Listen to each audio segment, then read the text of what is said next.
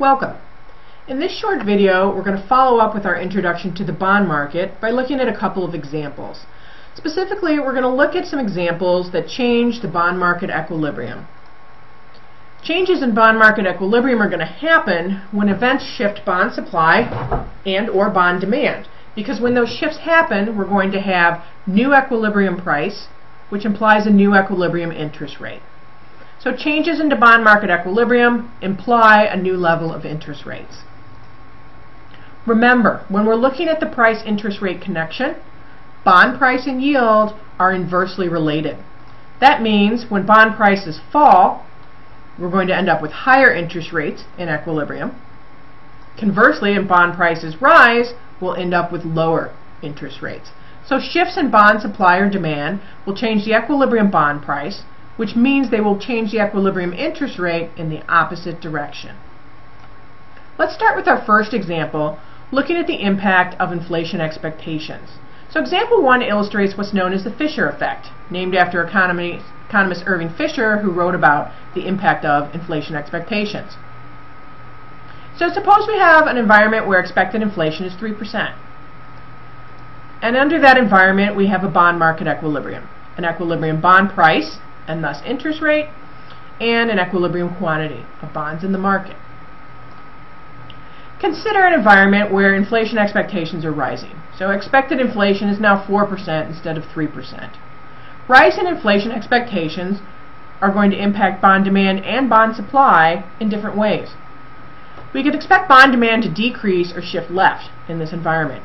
Recall that the real return on bonds will decline in a higher inflation environment. Bondholder payments in the future are going to be worth less due to inflation. This is not really desirable to a bondholder, and the bond demand curve is going to shift to the left. On the other hand, bond supply is looking at the behavior of borrowers. Under this environment, we would expect bond supply to increase. The real cost of borrowing here is going to decline. So in other words, the bond supply curve, the borrowers are paying back payments that are worth less in real terms because of inflation well into the future. So the bond supply curve is going to shift right. So to see what happens to equilibrium, let's draw these changes on our bond market diagram. This is where we started. With higher inflation expectations, bond demand shifts left due to the lower real return.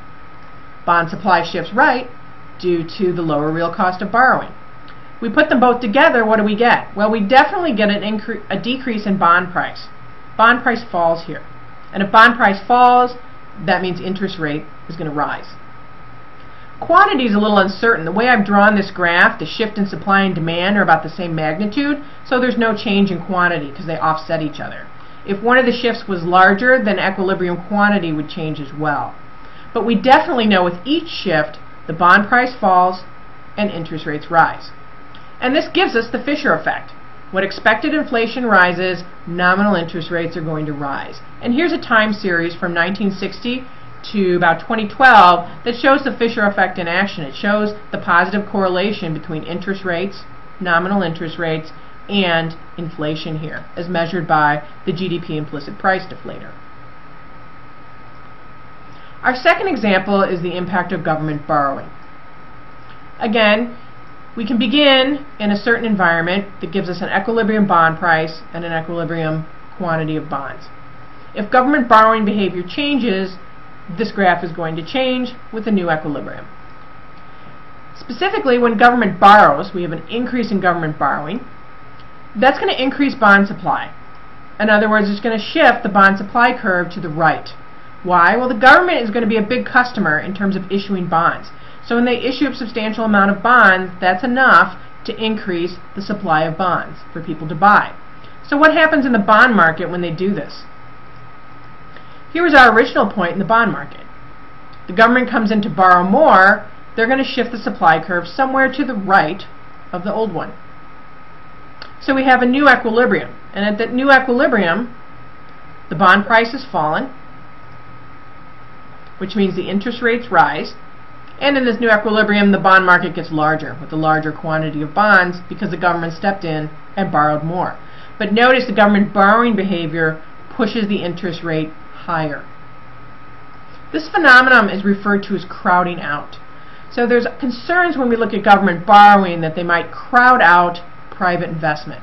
Well, what's the mechanism? What do we mean by that?